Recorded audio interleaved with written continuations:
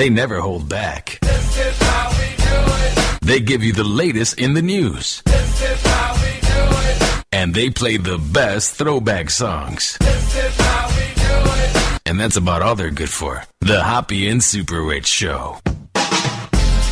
I'm not even sure if we're good for that. Yeah, I don't know. All right, call the show. 630-785-510. That is 630-785-2510. And SuperRICH has someone he wants to let us know about. Yes. Find The Edge on Facebook, Twitter, and Instagram. Of course, we are on The Edge, theedgeonair.com. Just search for The Edge on Air, and you'll find us. So that's facebook.com/theedgeonair. Twitter, their Twitter handle is @theedgeonair. And Instagram is also @theedgeonair. So make sure you do that to follow all the other shows on here. And yeah, that's that. All right. I despise sports fans who takes sports so seriously. I hate the sports fans who never played a lick of sports, but they're the Monday morning quarterbacks who speak their mind even though they really shouldn't be. Monday morning quarterback. I love saying that. That is pretty funny. And I hate the sports fans who take it so seriously that they egg the bus of the San Diego Chargers, and you're the scumbag city known as Oakland. Now, listen. Now, what other city but Oakland would do this? I'm That's telling the you thing. right now, it's actually a scumbag city. Like, people hate on Cleveland or St. Louis or Milwaukee. Those cities are bland. Those cities are boring. Well, those cities' fans are pretty, good. They're pretty gangsta. Well, they're good people. I don't think they would do anything like this. This is totally a Raiders thing. Like, I wouldn't imagine any other team but Oakland to do something like this. Like, they're the most classless thugs ever. Well, and they pride themselves on that at Chargers game when I forget the nickname of them in the Coliseum when they play, but there's a nickname for them. Raiders Nation. Well, maybe Raiders Nation, but there's a different. But they all dress up like in black and skull things, and they have like props and everything. Oh yeah, let's embrace being dirtbags. Like no other fan base would grab eggs and egg a Chargers team bus. That is so Bush League. That is something. That's like so 1970s too. Like that is so not high school. That's definitely not a current thing. Let's go egg the high school quarterback's house. Actually, you won't even egg it. You would egg the nerd's house. That's what you are. You're the same dirtbags who would smoke weed in high school and egg people's houses. That's how equivalent the Raider fans are. You're the same as that. Or since they were high, they would smoke eggs and throw weed at people's houses. But same thing, right? I'm just saying, if you take sports that seriously and you get that mad over it, get a hold of yourself. All you're doing is sitting on the couch watching a team. Right. Whether you egg a boss or you scream at the TV or you have angry tweets at the athletes, that's not going to help them improve their performance whatsoever. So you might as well shut the hell up, sit down, and get a hold of yourself. Right. Well, and everything that you think is going on with your team probably isn't going on. There's probably a whole other bunch of stuff that you'll never know that's going on. Like what? Team. Well, I don't know. Like, for instance, like the Bears or something like Bountygate. Yeah, like Bountygate. That's a good example. That's the best example you can find. Yeah, get some girls over. Right. So anyway, the Raiders fans egged the Chargers bus. This was after Sunday's loss. The San Diego Chargers team bus was egged by fans. Did the Raiders lose? The Raiders lost. I believe it was a close game. I think they lost by a touchdown. Embrace it. You were close. They should be happy. They haven't had a close game like that since 2008. And it's after you fired your bum of a coach who lost 10 games in a row. What do you expect? Oh, yeah. I'm sorry that your little cutesy Moneyball athletic I was at didn't make it. Lane Kiffin or whatever his name was. He was an Oakland coach, right? And then he had to go back to college teams because he sucked. So anyway, yeah, the Chargers team bus was egged by Oakland Raiders fans at the O.Co Coliseum as it arrived at the facility to drop off players for Sunday's game. So this was before the game happened even, which makes it even worse against the Raiders. Chargers general manager Tom Telesco was on the bus along with a group of San Diego players. According to a team spokesperson, players were surprised by the incident, but otherwise laughed it off. I would laugh it off too, dumbasses. San Diego retweeted a picture of the mess, and you can see it here.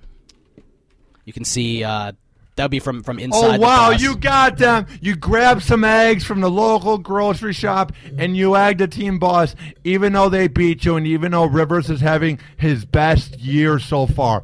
Oh, you got him. I bet you got Rivers so angry when he got the W, and you guys went home like losers, you Oakland fans. Like, Right. seriously. Like, John Madden must be, like, just so angry and be like, this is the team I used to coach. Yeah. They're a bunch of dirtbags. This is a the team, fan base. this is a team that has had a pretty storied history too. With Jamarcus Russell, Yippee-ki-yay, woo, has had some good football. Terrell Pryor, yay.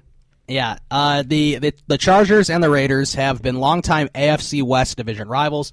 There's always Are they really rivals? Yeah. Because there's like 4 Charger fans. I'm not saying that the Raiders are good fans, but they're sort of loyal. Where there's a lot of Raider fans, right, but there's they're, not a lot of They're Charger loyal fans. in the wrong way, though. I'd rather be a Chargers fan. I actually kind of like the Chargers. They're actually one of my favorite teams in the NFL. Yeah, they are AFC West division rivals. Because they're both in California, which helps, and they're both in the same conference, of course. Man, is that the weirdest place? That in Florida. It's like you can't tell if there's fans or not. They're sort of bandwagoners, you know what I mean? Like, Well, yeah, kind of. There's always an extra edge between the two teams and fan bases that comes with the two teams facing off. Sunday's contest will be Oakland interim head coach Tony Sperano's first chance to lead his team since the Raiders fired former coach Dennis where have I Allen heard 2 that weeks name, ago. Tony Sperano. Where have I heard? He was the Miami Dolphins head coach. Yes, my guy. I love Tony Sperano. I hope he leads Oakland to victory. That was my guy. I loved seeing him on the you like sideline him? as Chad Haney would just be so mediocre, and he would just look so angry. Oh, man. Tony Sperano. Yeah, Chad my Henne was guy. awful. Chad Pennington, didn't he play on the Dolphins too? He was They on the both Jets, had I think. Chads.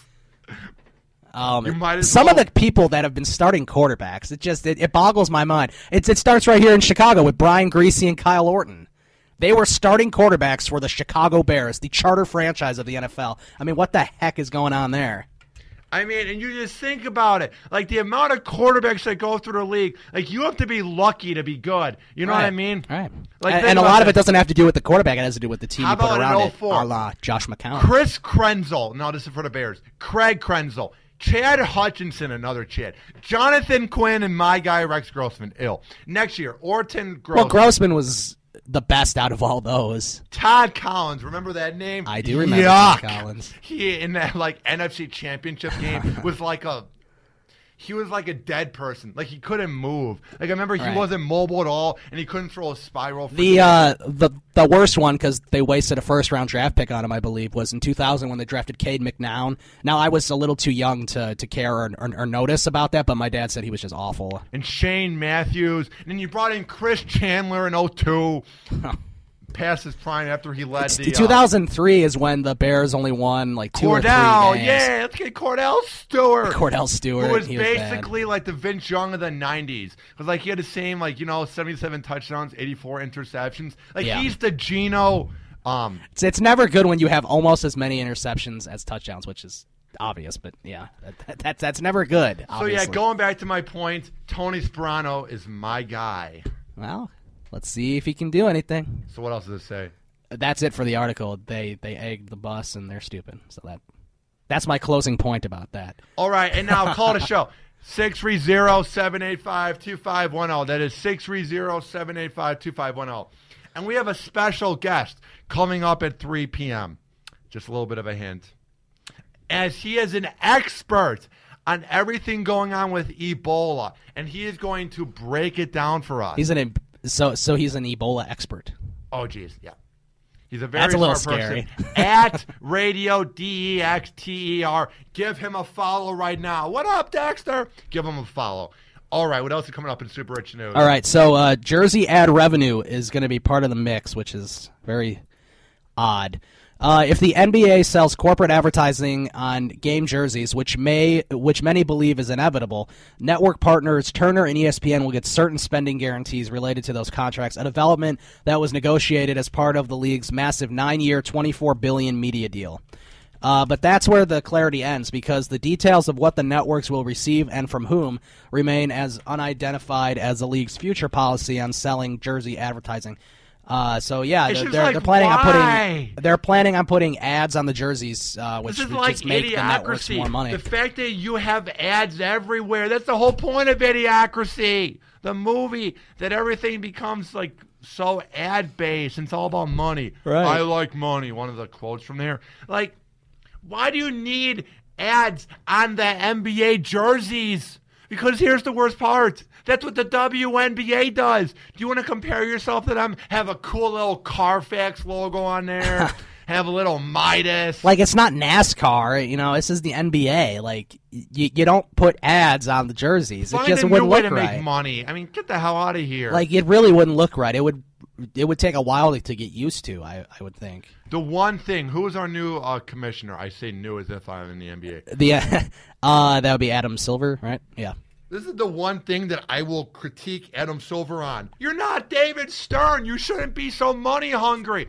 Yeah, everyone applauded him for the way he dealt with that piece of dirt Clipper owner, even though he sort of had to because the media was mad. And he worked alongside David for 20 years Right. when the whole Clipper owner was doing his shenanigans and saying awful things behind the scenes. So what I'm getting at is he really that great of a guy? Is he really that great of a commissioner? Well, it's like anybody else who would have been the commissioner would have done the same thing Adam Silver did. So he's not some hero. If he were some hero, he wouldn't be doing this. And Adam Kowalski, K-Wall, our other new contributor to the show, had a good point. It's turning into the MLS. Do you want to compare yourself to a sport that no one watches unless you're a soccer geek? And even soccer geeks don't like the MLS because it's a joke. That's true. They like the Premier League and other Adam stuff. Silver. If for some reason you're listening to the show, don't do this. There's no point, you dimwit. Yeah, Adam Silver is listening to it in his office in New York right now, or Los Angeles, wherever he's based. So anyway, early parameters indicate a distinction between whether a national brand or a local regional brand buys the sponsorship. A national brand with a popular team would mean more money for the networks than a local regional brand with a team that's not on national TV very often. According to sources involved in the discussions, if there's a national brand with a jersey deal that would have bought time on ESPN or TNT's NBA's game telecast, the two networks would get specific commitments from that company to also buy TV advertising.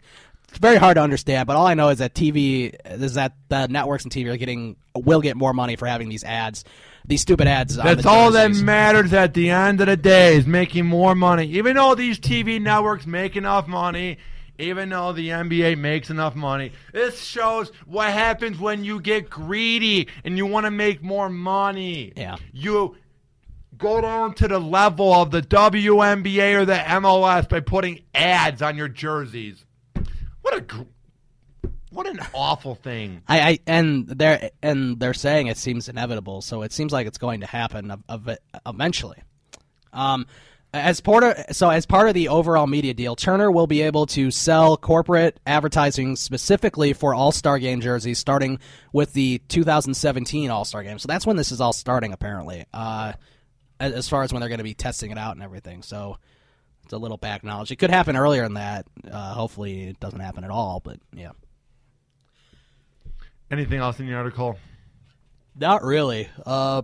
Just says, ESPN will have more flexibility to sell presenting Of course they will, because all they sponsorships. care about is making more money, even though they're worth billions. So it looks like there's going to be more sponsorships around the NBA draft and some of Yuck. its studio programming, so we can look forward to This that is as brought well. to you by this and this and this and this. We got it, you greedy douchebags. Coming up, the Hoppe and Super Rich Show. All right, one of my radio mentors is going to call in, tweet at him, @RadioDEXTER, as he will give his take.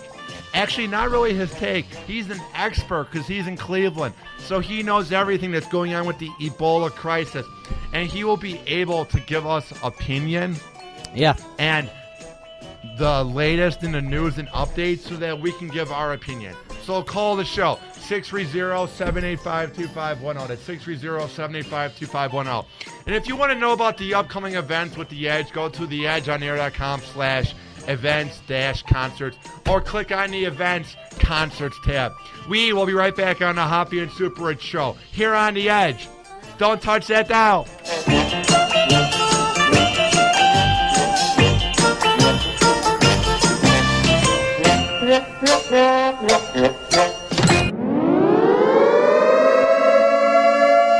The Hoppe and Super Rich Show.